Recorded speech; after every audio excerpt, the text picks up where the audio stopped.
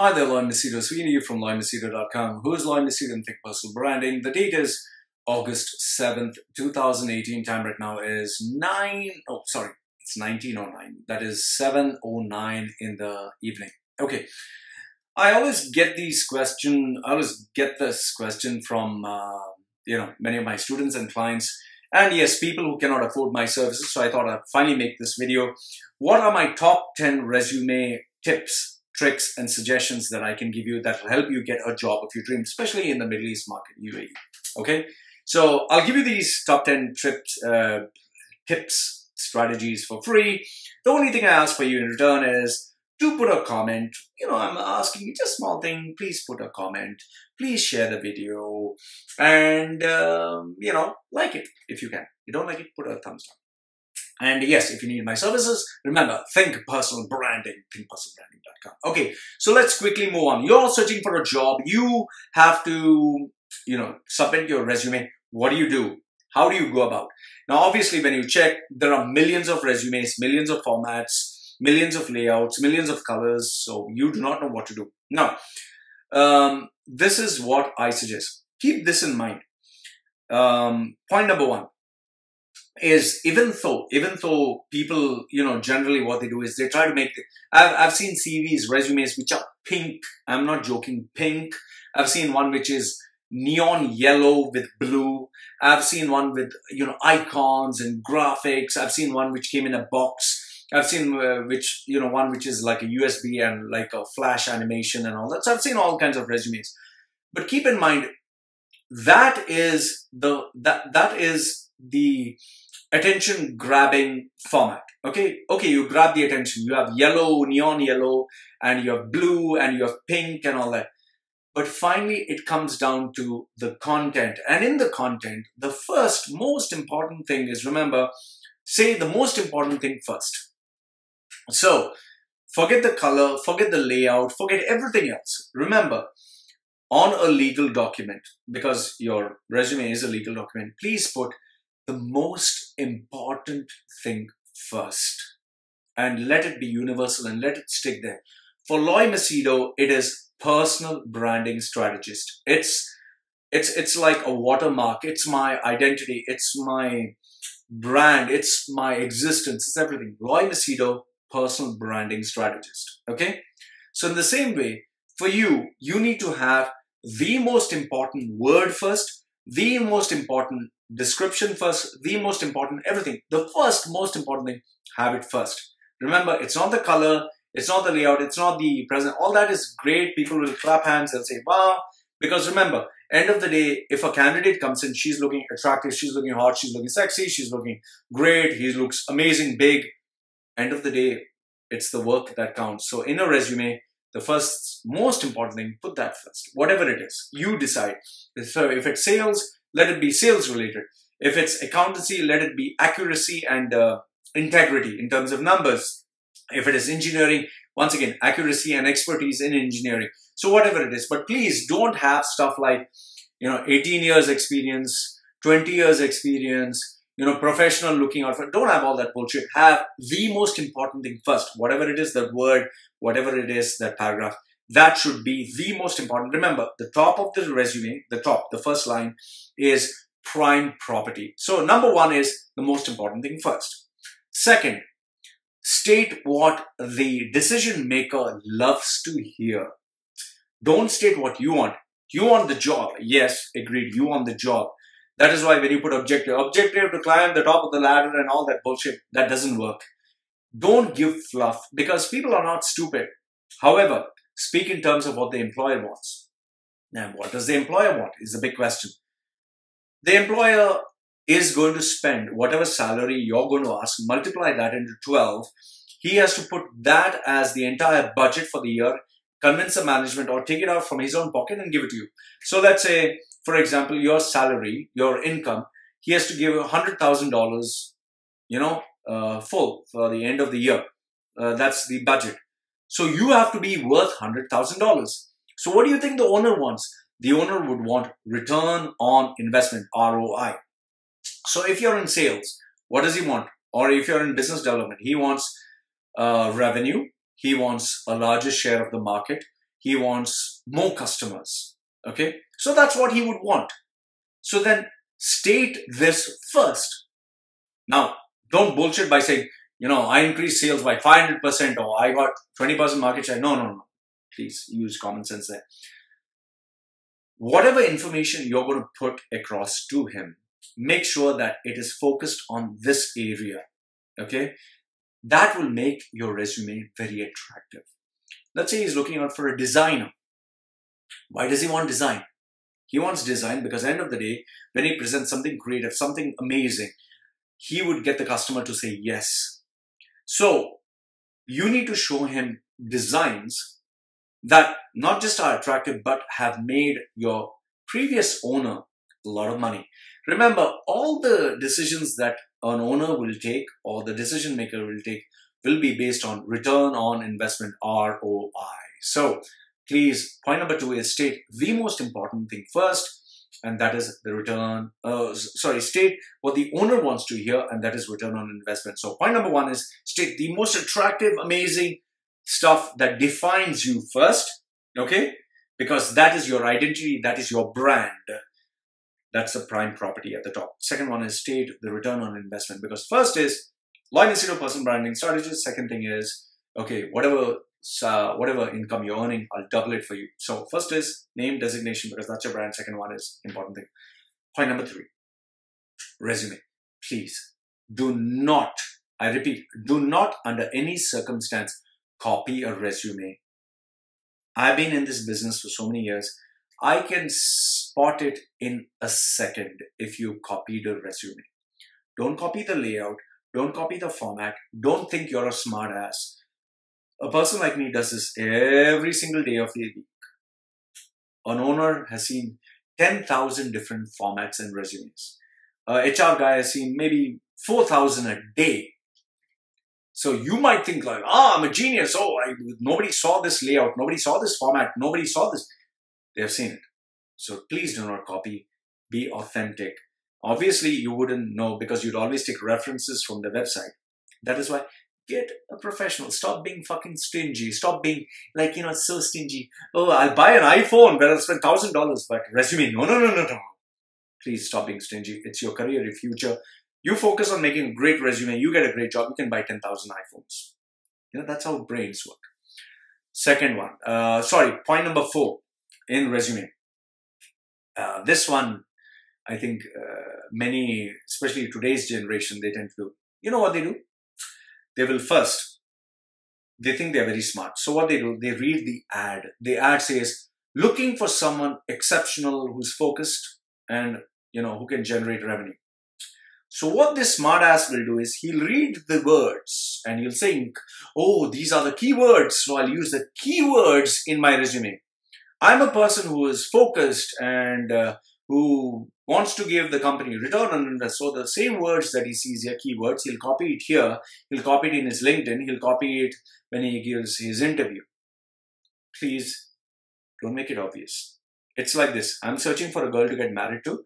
And I tell the girl, I want someone who eats frog's legs and dances to lambada and worships me.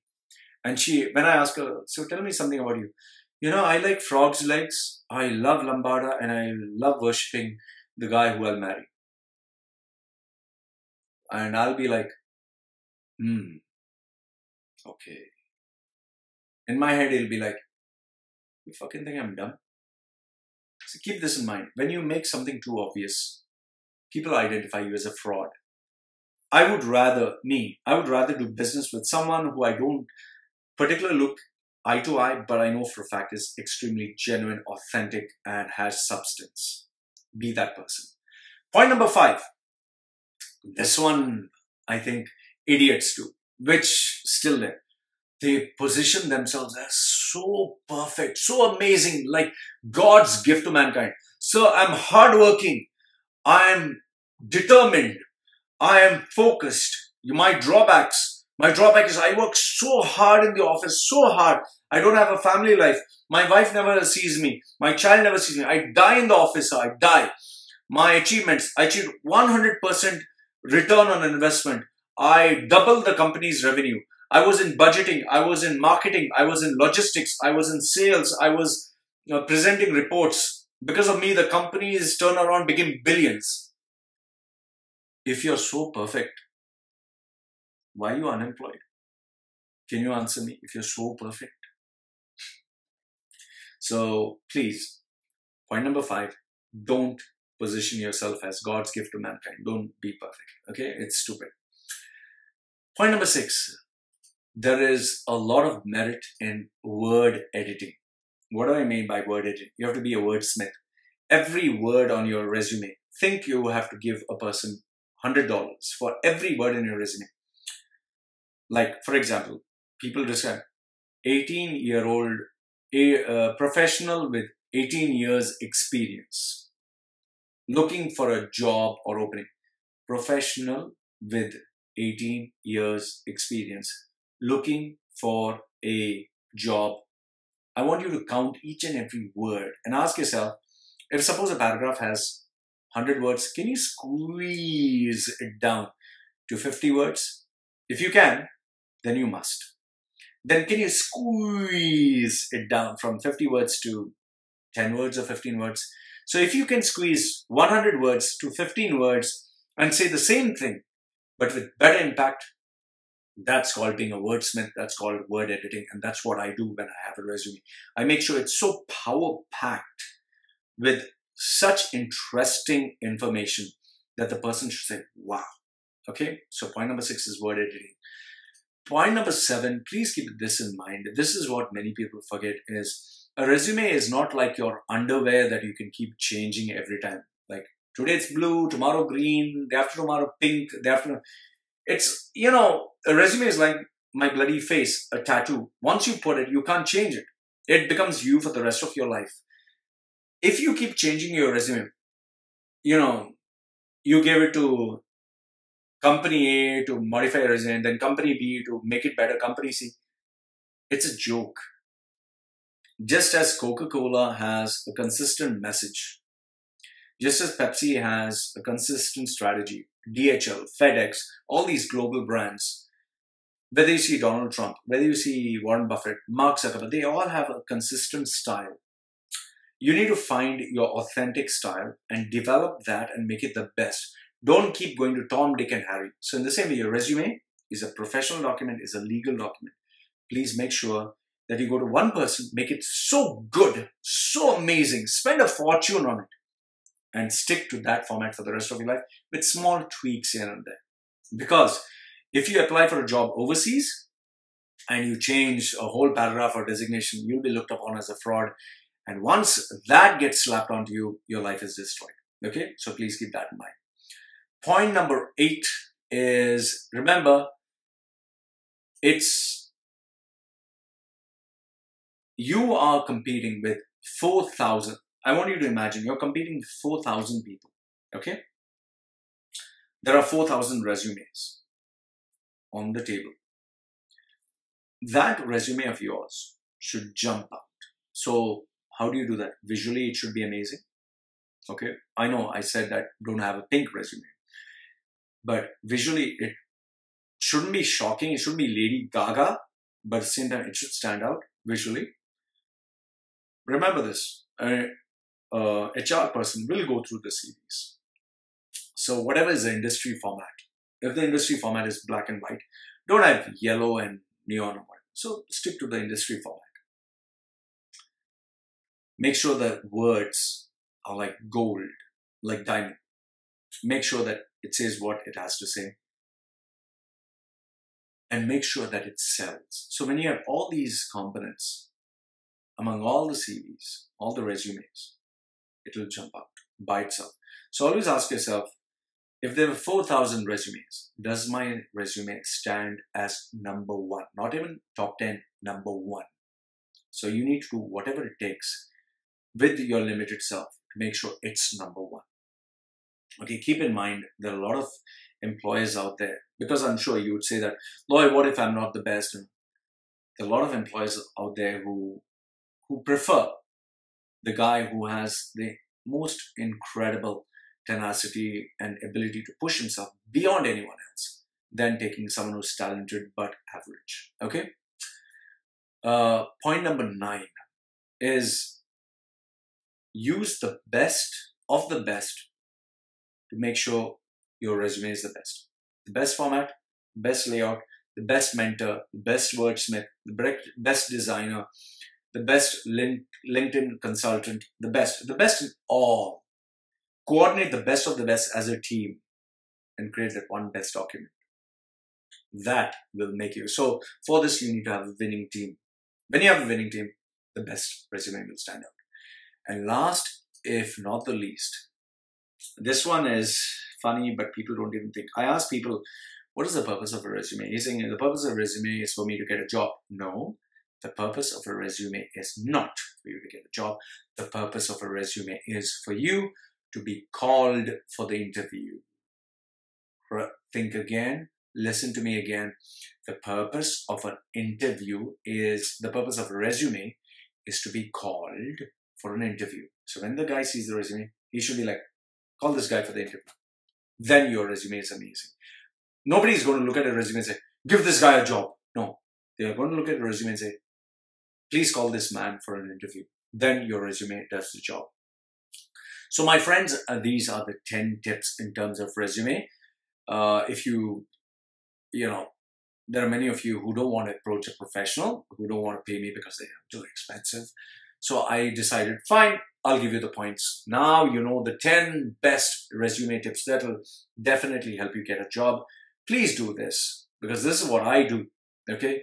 That is why it takes a resume. In order for me to create a resume, it takes around 1 month. The highest and longest it has taken, the longest duration is 3 months. It's a masterpiece. It's a masterpiece that defines your brand, your image, you for the rest of your life. So have that one document permanently created to the best of your ability, and I'll tell you that will take you a long way off. So Lloyd from Machedo.com, who's Lloyd Machedo and Think Personal Branding. Like the video, thumbs up. Don't like it, thumbs down. And you want my professional service? Think Personal Branding. Put your comments down below. This is me signing off for now. Take care.